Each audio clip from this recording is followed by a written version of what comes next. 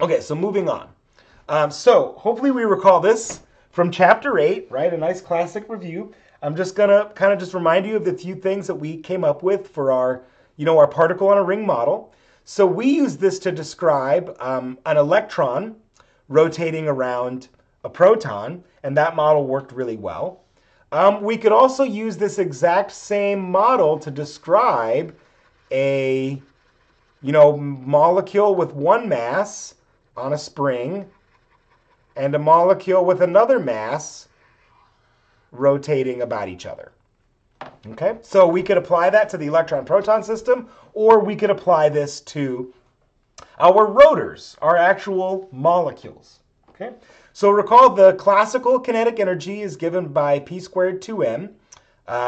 The angular momentum, classical, is given by plus minus momentum cross r, right? And we remember that when it's with our right hand rule, when it's pointing in the right, when it's rotating, I've blanked out here. When my thumb is pointing up, it's rotating this way. And so the angular momentum goes up when it's rotating in this orientation, and the angular momentum points down when it's rotating in the opposite orientation. Okay, so I equals mr squared for simple rotors.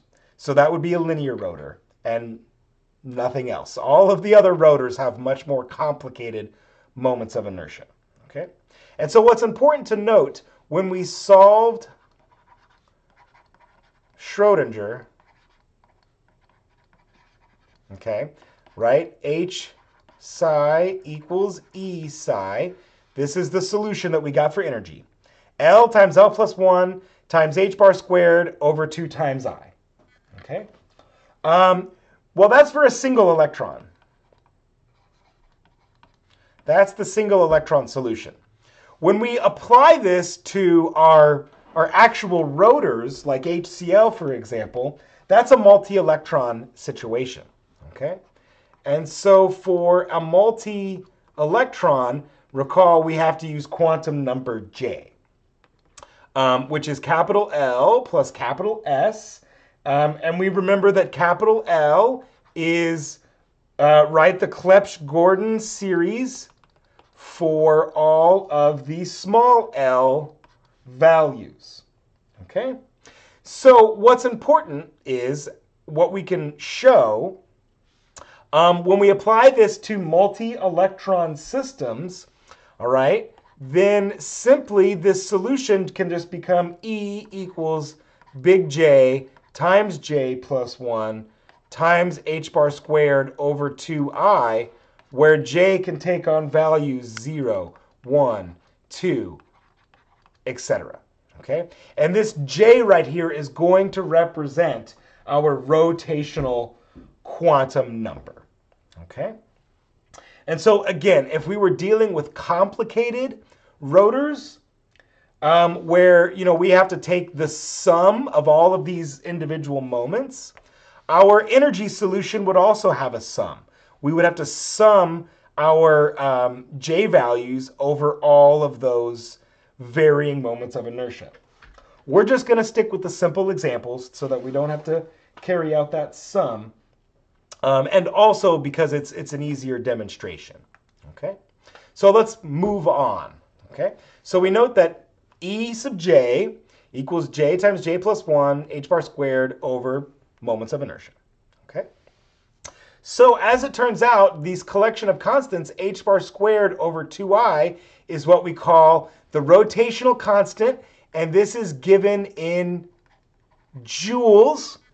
Right, so if I use kilograms and meters squared and joules for h bar, I'll have B in joules. Okay. So now we're going to come back to this nomenclature that I introduced at the very beginning of the semester. When we put a little tilde on there, that's the rotational constant in wave number. And we can get to the, so we can always convert an energy into a wave number by multiplying by hc. So if I say hc times B equals h bar squared over 2I, and rearrange this equation, this is where this comes from.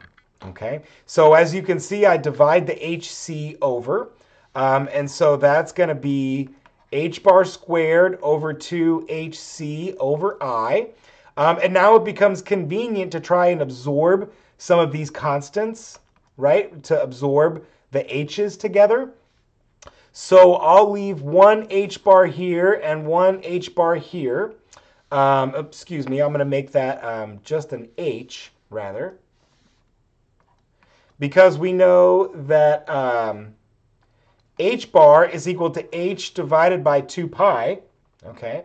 Well, then there's another 2 and another hc over I, so that means this h and this h cancel, and then that's where I get the 4 pi ci under h bar, okay? And of course, I would have to have my, all of this would actually come out in inverse meters, right? And so then I would have to either use all of my distance units as centimeters, or I calculate it in inverse meters and then multiply by that factor, 100 centimeters in 1 meter, okay?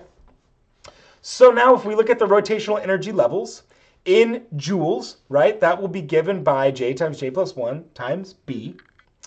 And we'll use the letter F to denote the rotational energy levels in wave numbers. And that will be also J times J plus 1 times the B tilde, right? The rotational constant in wave numbers. And let's see here. Yes, and so, of course, right, to get an actual energy level diagram, what we recognize in spectroscopy is going to be the difference in energy levels, okay?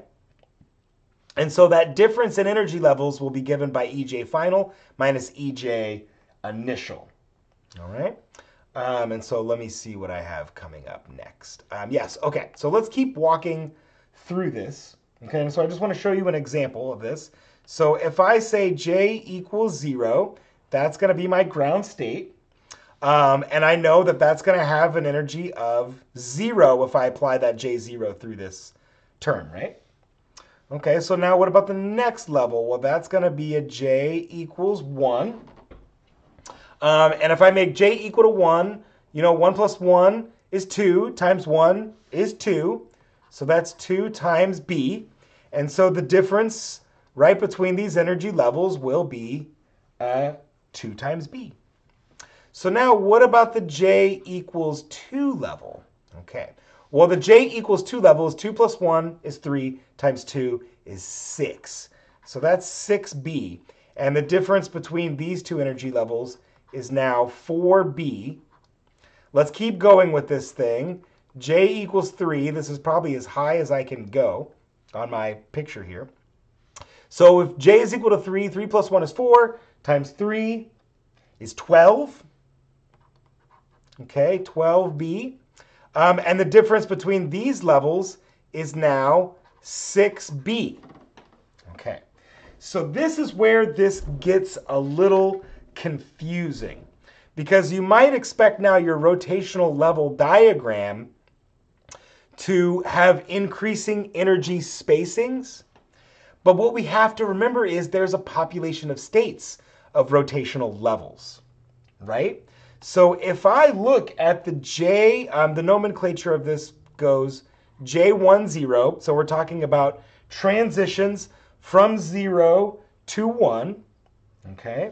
So we get that to be 2B. Well, what about the J21 state? All right. Well, we know that that's going to be 4B.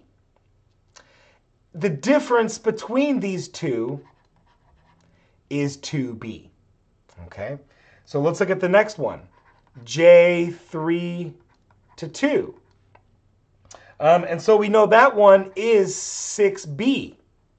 But look, the difference between these two is 2B, all right? And if we were to keep going up, we would see this constant 2B difference, 2 times B, between each level. So each level is growing by 2 times B. And because our molecules will have a population of rotational states. In other words, before we even excite this molecule with microwave energy, it's already going to have populations in level 3, level 2, level 1, level 0. And so what that means is we're going to see a spectrum with spacings every 2 times b. Okay? And I'll show you that here.